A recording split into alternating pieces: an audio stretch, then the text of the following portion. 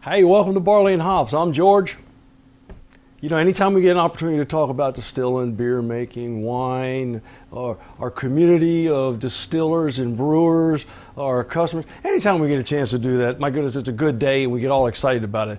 So please forgive me. Hey, if you've been here before, welcome back. If this is your first time, well, welcome to our brew laboratory, or whatever you want to call it. We do the very best we can to share as much information as possible to help make you successful in your own hobby. Look, I got a couple of things I want to show you today, but before I do that, hey, a shout out to Joe Monte. He and I had he's from New Jersey. He and I had a great conversation on the phone today, as with all the conversations I have with all the folks that give us a call. We worked through some problems, some issues. I think we resolved the issue that we ran into, but a lot of times it just takes, you know, the talking back and forth to understand what each other are talking about, and then we figured out what the problem was. So, hey, good on you, Joe, and have a safe trip here in the next couple of weeks when you take off on those bikes. So, without further ado, look, I've got two things I want to talk about today. One of them is going to be sanitation, and the other one's measurement. Measurement always, we'll do that one first. Measurement always seems to be a challenge because a lot of times there's just a lack, not a lack of information, but, you know, if you hit the pause button or the fast forward and you don't catch that one or two sentences, it makes a big difference in the outcome. Look, if you call me and we have a discussion, and your first question is, George, what happened? It's not bubbling. What's happened? My first question to you was probably going to be, did you check the gravity to start with? It gives us a good start, a data point. It gives us a starting point. If your answer is no, we're going to have a hard time because we have nothing to go by. So please, get in the habit of checking the gravity, you know, prior to fermentation. And then you can track fermentation through that as well. Also, a proof and trail hydrometer will allow you to test the volume of alcohol that you have in your spirit. So that's also another good tool to have.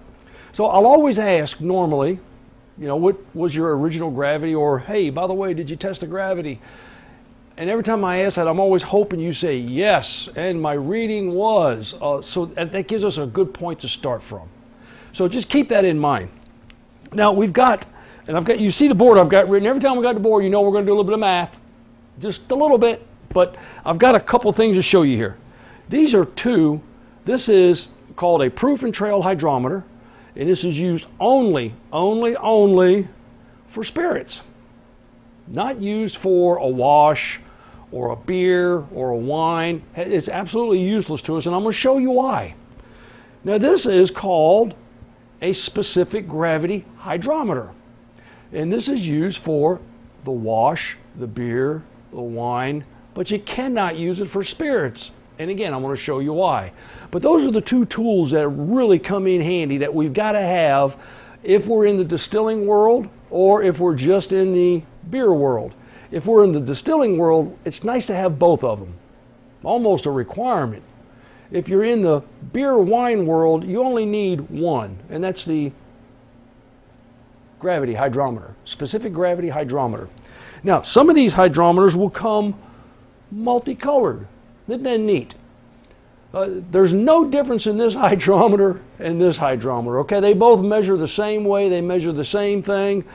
Someone thought it was a neat idea to make it blue, green, and orange for must, wine, beer, mash, things like that. It kind of gives you a general area. That's what it's color coded for. So let me show you this. This is the hydrometer on this side, and this is the alcoholometer on this side. And I've only got one scale, the scale that we're normally accustomed to. In Europe, the European scale, they use bricks. They're more familiar with bricks than they are specific gravity. In the United States, we use specific gravity as opposed to bricks. As long as we know what we're talking about, believe it, they're all on the same device. All you got to do is know which one you're talking about. So let's use specific gravity, since most of us are really familiar with specific gravity. Water, pure water, and I have a cylinder here, and I have a cylinder here. Both of these have water in them. And water, the specific gravity of water is 1. So we start off at 1.000. That's water. Now you'll notice that a lot of times in terminology when you're talking to another brewer, and they're talking about their gravity. And let me give you an example.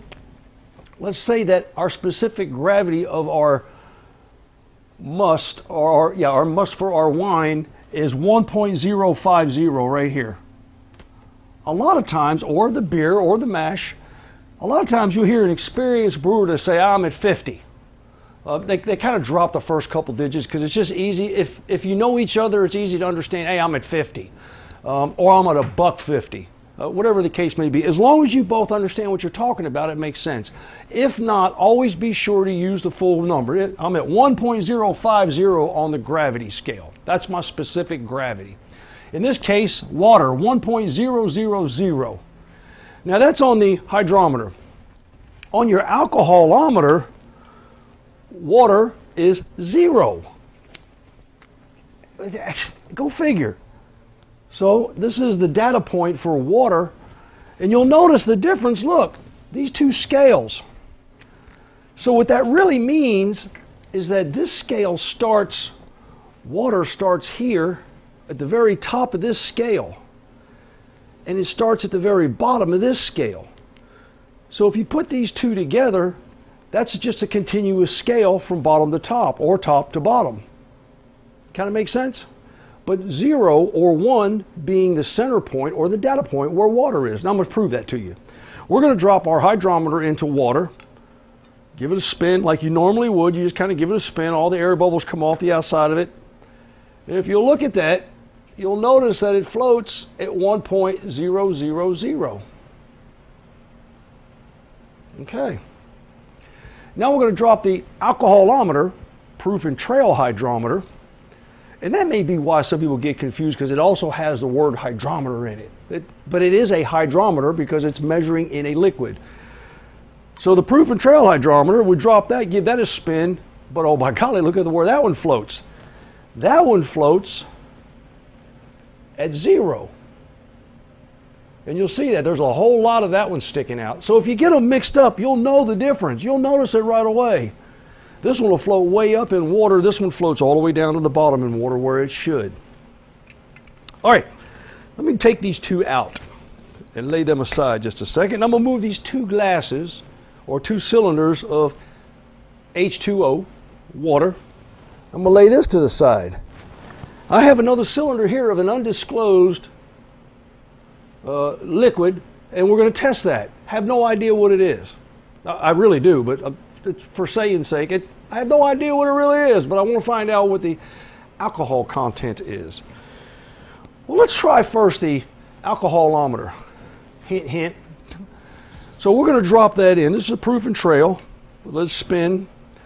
You'll notice right away that it dropped pretty low, so that's going to tell us a little bit. And if you'll look at that, that's going to float at the 180. That's 180 proof, which is 90% alcohol. All right. That's a distilled spirit. Well, at least that's what the device indicates, that it's a distilled spirit. So it's pretty condensed when it comes to ethyl alcohol, which when you look at it now, you go, water is here, lighter, lighter, lighter, heavier, heavier, heavier. So alcohol, ethyl alcohol, is a lot lighter than water. So it becomes thinner, thinner, and thinner. So we've gone way up on that scale. Notice from here, we've gone all the way up to here. So we're at 90% alcohol. All right, let's remove that. Now here's what happens if you accidentally use the hydrometer, which is used again for exactly mash, beer, or wine, not spirits. But if you accidentally drop one in and you're trying to measure spirits with a hydrometer, here's what happens to it. It goes to the bottom, you lose it. It just drops to the bottom. Because remember, the scale starts here and goes this way. So I hope that really makes sense to you. It shows you the difference between the two scales. They are almost exactly the same thing, but they're just measuring in opposite directions. So one is valuable, the other one is useless to you, depending on what you're measuring. Now, let us continue on. In order to find out what your alcohol by volume is, because we've talked about this before, and it's time for me to answer the phone. I'll be back with you in just a few moments. Okay, we're back. That's multitasking. It happens all the time. We'll answer the phone, so give us a call. We'll answer, or we'll call you back. Leave a note. We'll call you back. All right, let's get back to business here. Let me erase this green line, since we know what these two are, and we're going to talk about alcohol by volume. We had this discussion once before. And now there's a lot that goes into this. When you start talking about the science of brewing or winemaking or distilling, there's a lot of things that you have to keep straight in your mind because one affects the other. Some of them are linear, they go together. There are some that are proportionately different, but it all depends. Let's not make it complicated, let's make it simple. Okay, ABV, alcohol by volume. Let's talk specifically about just wine or just beer. And we've got a 5-gallon bucket, and we're making, let's say for instance, we're going to make a really, really good beer, okay? And in this particular case, the first time that we test, we've got all of our stuff inside of, all of our grains inside our pot, and we boil. We go through the boil for about 60 minutes. We've added our hops. We've done all of that. Everything's clean, sanitized. We've added the hops. We've allowed it to boil. We've cooled it. We've got it in the bucket. We brought it up to 5 gallons. And right prior to pitching our yeast, we make sure, first of all, that we're at 60 degrees Fahrenheit. 60 degrees Fahrenheit because these are calibrated at 60 degrees. The same thing with the alcoholometer. If you're a little bit warmer than that, there'll be a little bit slight difference in the reading, and you can look online. There's a formula you can use, and it's very, very minute, but it's just a couple of points difference per 10 degrees. But make sure we're at 60 degrees. But when it comes to adding yeast, it's below 80 degrees for beer. Same thing primarily for wine, and a lot of times for mash as well. So we're below 80 degrees. We're getting as close to 70 as we possibly can before we pitch our yeast, and we want to check the gravity. And in this particular case, we drop it in and we find out that we are at 1.050. Okay? We're at 1.050. Now, we're going to allow, let me write this on here. Our initial gravity, OG, original gravity, was 1.050. So we're just going to write that down. Now we're going to pitch our yeast, we're going to allow that to ferment, and then after about 7 to 10 days, our fermentation is going to stop. Believe it or not, most of your fermentation happens in the first 72 to 96 hours, after which the remainder of that yeast is going to settle to the bottom of your fermenter, thereby clarifying and clearing out. Every once in a while, you'll get a burp, you'll get a bubble that'll come out of your airlock. But just remember, that's the residual CO2, one of the byproducts of that yeast eating. You're going to get a burp, so that's the residual CO2 doing what it naturally does, leaving. Open up a can of Coke and set it on the counter. What naturally happens? Over a period of time, your Coke will become flat because CO2 naturally wants to leave. So the same thing happens after fermentation. The byproduct is ethyl alcohol and CO2. So you've got this fermented bunch, 5 gallons of great wort sitting there, and it's got some CO2 in it. So after about 96 hours, really 96 hours or so, your primary fermentation has really ceased. The remainder of that time is that CO2 trying to get out. So don't be confused. And, you walk by, I've had people call me and say, George, it's been 14 days, and every couple of minutes I get a burp. I know, it's going to keep doing that. It's the residual CO2 leaving. And they get that confused with it's continuing to ferment. It's not. So we take our second reading at the end of fermentation, 7 and 10 days, and you'll figure that out. You'll know when it's actually finished. And after that 7 to 10 days, we find that our beer is at 1.010. Now, here's a question. Why does beer stop at 1.010 and wine goes all the way down to 1 or below 1? Why does a mash end at 0.002005 or go below 1 but the beer stops at 1. There are some beers that'll stop at 1.01020. It's all depends on the residual sweetness in the recipe. And there's a lot of other stuff in there. I call it the schmutz factor. You know, you got a lot of hops, there's a lot of thickness. The viscosity of gravity of your wort is going to be different based on the amount of fermentable sugars that are there. But since gravity can't discern between a sugar molecule and a solid molecule, you still got some residual molecules left in there, i.e. hops, some grain, some of those other things that are still in there that's measured. So it'll still measure a little bit higher, and it'll fool you, make you think you've got fermentable sugars where you really may not have fermentable sugars in there. It may be that schmutz, you know, the excess solid material and particulates. Okay, so we've got that. Now here we're going to figure out what is the alcohol by volume of that 5 gallons of beer. Original gravity minus final gravity times 131.25 will give you your ABV. We're going to do this the long way. This is the long method, but it works. And it's just the most scientific way to do this. And then there's a shortcut I'll show you. Okay, grab a calculator. And we already know that 1.050 minus 1.010 is really going to equal 0.040. I already know that, but we'll plug it into the calculator. 1.050 minus 1.010 equals 0.040. So 0.040 times 131 times 131.25, and that's just a standard, that's a norm, equals, this would equal, 0.040 times 131.25 equals 5.25%. So that's a 5.25% alcohol by volume beer. So each one of the beers that you drink, 12-ounce beers, will be 5.25% alcohol by volume. Make sense? Pretty simple, isn't it? It's pretty straightforward. Now, hopefully you got all that down. Now, here's another interesting factoid about alcohol by volume and your hydrometer.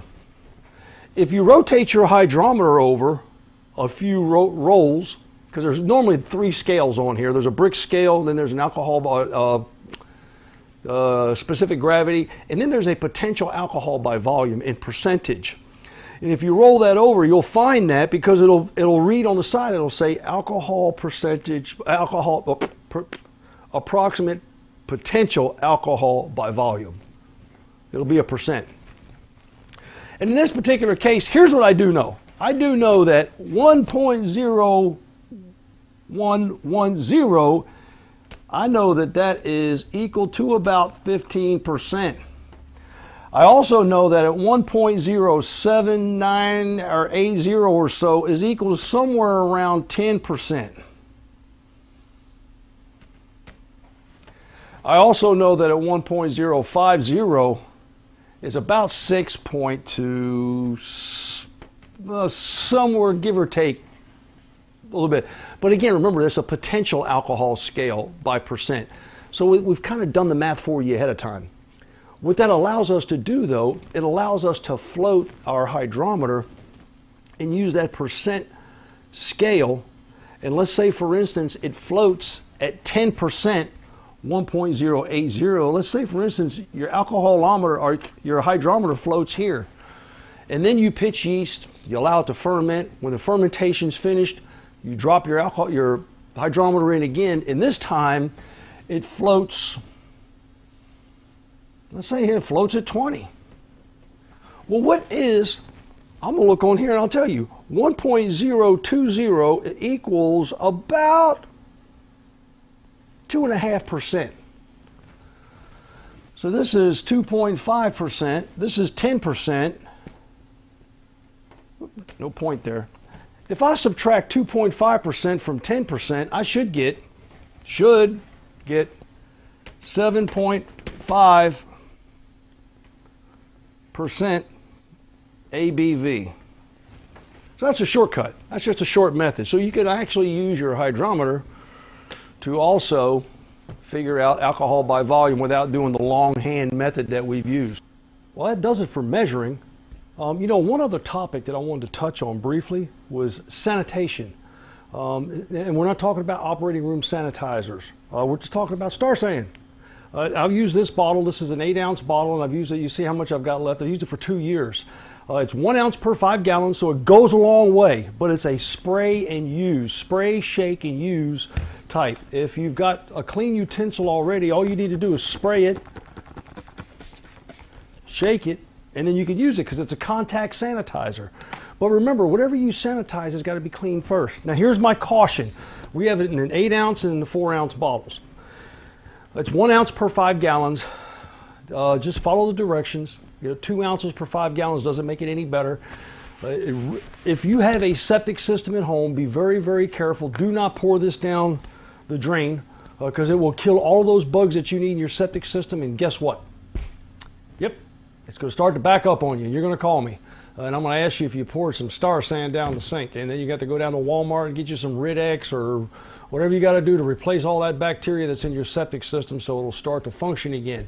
So please do not pour any of this down the sink if you've got a septic system at home. But you can use it out in the grass. You know, just don't pour it in your septic system. It will kill all of those bacteria in there that you really need.